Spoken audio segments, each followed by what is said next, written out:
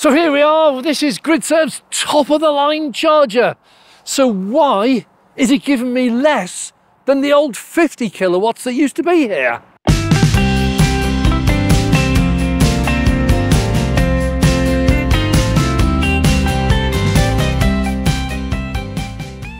Hello, hi, I'm Dave. Welcome to Dave Takes It On. You find me today, we're on the M6, we're at Southwaite Services, we're southbound. It's just stopped raining long enough, I think, to do a bit of filming, and we're here to have a look at the brand new chargers. Now, these were advertised on the Gridserve website as 360 kilowatt chargers. They are the latest ones. The important bit with these, they are dual bay, and they claim that these are faster than their 350 kilowatt single bay chargers. The reason they claim they're faster is inside here is a computer, and it will intelligently select the correct power for each car plugged in. So if, for example, we have a Taycan, push Taycan there, which can take 200 or 300 kilowatts, and we have a Nissan Leaf here, which can only take 100 or 50, then it will intelligently split the power so that each gets what it can cope with. So these are supposed to be an incredible amount faster than the old 350s, which were always set. Unfortunately, today, what we're finding is we're plugged in, we're at 38% state of charge. We should be getting a good rate. My car is capable of 140 kilowatts. We're getting 46 kilowatts. Now, when we go back to, if any of you viewers remember, we did a video about Gridserve at Chester East on the M56, and we were talking to the engineers who were installing there, and they said that inside all the chargers, the ABB chargers, they have modules, and each of those modules is 60 kilowatts. So when they've packed these out, all the modules packed out, these will be capable of 360 kilowatts. The others are classed as 350 kilowatts. They also can have 6 modules. Where the extra 10 goes or loses, I don't know. But this is how Gridserve work inside. So what it looks like here is, for some reason, this one only has one of the modules either installed or switched on. So there's a problem here. And the most likely answer is there's a lack of power for the site, because here we have 3 of these Gridserve, supposedly 360s dual bays. So we've got 6 bays here, and they're supposed to be ultra fast. They're not, they're running slower. Right, so the confusion here is very simple. When Gridserve launched these, they announced them on their website as 360 kilowatt intelligent chargers that were going to speed up the charging process. When we get here and plug in, we find they're running at 47 kilowatts. So there's a bit of a, where's the missing 300 odd kilowatts gone? But when we check on the app to see what this location is capable of, these are classed as, these are classed as 60 kilowatts. So they are recognizing that this is not going to be running at full speed. So when you come here, they are classed as 60 kilowatt chargers, and that, in getting a 46, 47, 50 kilowatt charge, is absolutely quite normal on that sort of speed of charger. But the big question is, why isn't this either fully kitted out with all the modules and running at 360 kilowatts? And the most likely reason for that is going to be a power restriction on the entire site. There are 3 360 kilowatt capable chargers here, so that's quite a draw. And over there are 4 bays, there's 2 50 kilowatt dual bay shared chargers. So the site itself seems to be, it's possible there's a shortage of power. Right, well, obviously with the Tesla, I've got a Tesla app, and that allows me to keep an eye on what's going on. And one of the interesting things I've found, which I've not seen before, because this is not built into the Tesla system, I didn't precondition the battery. We just tend to drive and stop, so everywhere we go, it's whatever temperature it is. But when this one plugged in, the first thing it started doing, the heaters came on the battery while it was actually charging. We've got some interesting things here. So the first one is we're using 100% net zero energy. So Gridserve is very, very keen on everything being renewable, green, or green zero energy, whatever the terminology is. The second thing is the charging speed.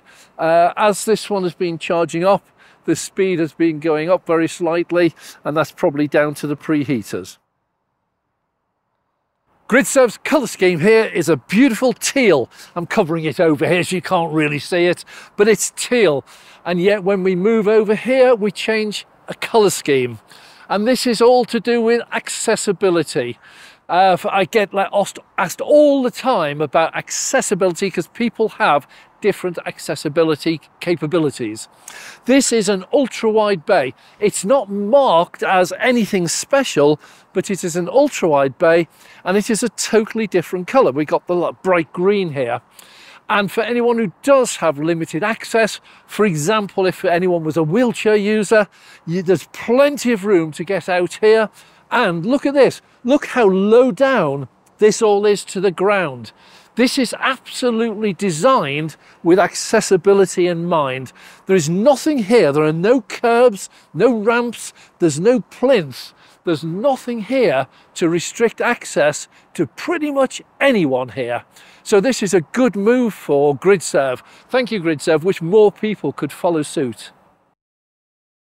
So the bays here, they're not exactly terribly generous. That one is, that's brilliant. But this one, not terribly generous. And if someone doesn't park nice and neat, it's sometimes difficult to get into the bays in a nice square line. That's my excuse for not having parked parallel to the white line. Believe it or not, that's up to you. But the bay itself is nicely laid out. There's services, we've got the petrol station over there. So BP obviously. Oh, look at the price. I know my local petrol station is £1.49 a litre, and over there we got £1.70.9 per litre. So there's a massive markup here, 21 pence. Diesel's 179.9, and again locally I think it's about 153. So anyone filling up here, oh look, there's cars filling up here. Why is anyone filling up there at £1.70 something when they could go to their local supermarket, there's probably one nearby, and get 30 pence saving on that? And they think we're mad paying these prices. Well, Southwaite services on the M6, and we're in the slow bit of the EV charging. Gridserve have a lovely habit of labelling the power of their chargers. So here we have lovely teal blue, which is Gridserve's colour here, and these are classed as low power.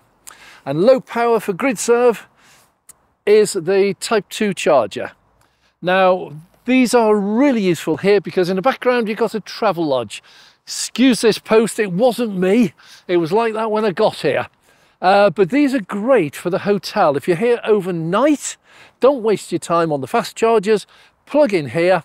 It's cheaper. These are 49 pence per kilowatt hour, whereas the high and the rapid chargers are 79 pence. So this is great, and it's one other advantage. Normally with fast chargers, you need your own cable, which these you do.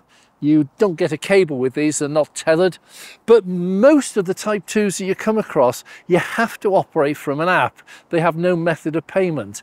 Gridserve is different, breaks the mold. They actually give you a method of using these without the app.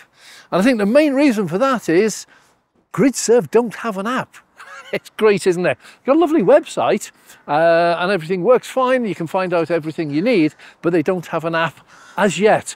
I was in Gridserve, when was it? Just before Christmas, October, November time, and talking to development manager there, and they said two things could be on the way, and one of those included an app. The other one, by the way, is an auto-pay, auto-charge type system.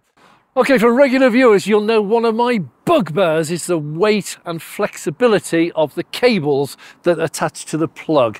And this one, brand new, top of the range model, is no different. That is a really thick cable. These are normally water cooled. When these are running flat out, the power going through these is really quite ferocious. They generate a lot of heat, and so they have water cooling. But that must apply to everyone, and I notice a huge difference in the thickness and the weight and the flexibility of cables between different chargers. Osprey is particularly bad. They're the bright orange ones you see with the big springs overhead, and those springs are actually just a counterbalance for a very heavy cable. These cables also have a support system, and without that, these are really heavy cables. Just this little bit is really heavy. It's also not very flexible at all. This is really quite a struggle to bend it round.